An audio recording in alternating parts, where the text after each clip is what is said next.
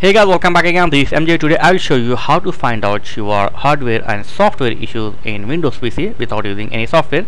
I have checked this easy solution, but maybe it will help you. So just go to your start. Okay, I will zoom in.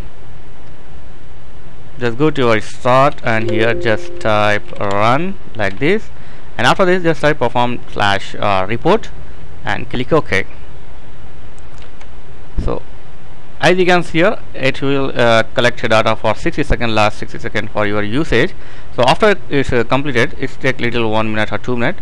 So after this you will get this report like this. Okay, so here you can check your all system diagnostics and result like this, and here you can the testing like OS, disks or security center or hardware drives and your RAM memory and software, OS, security, all these things you can check individual like this, CPU, network. So you can find out from here to hardware and software issues. If it does not help, you have one more option to check this. Just go to your start and here type memory, and here just type Windows, just select the Windows memory diagnostic and click on restart now and check for problem. So this is recommended, and after you click this, your PC will restart and start to checking your hardware and software issues.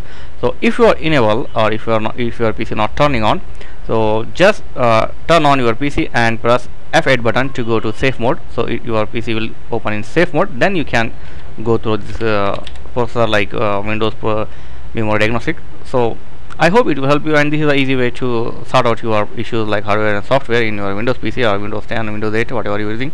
So thanks for watching. See you in next video, and please don't forget to like, comment and subscribe. Thank you very much.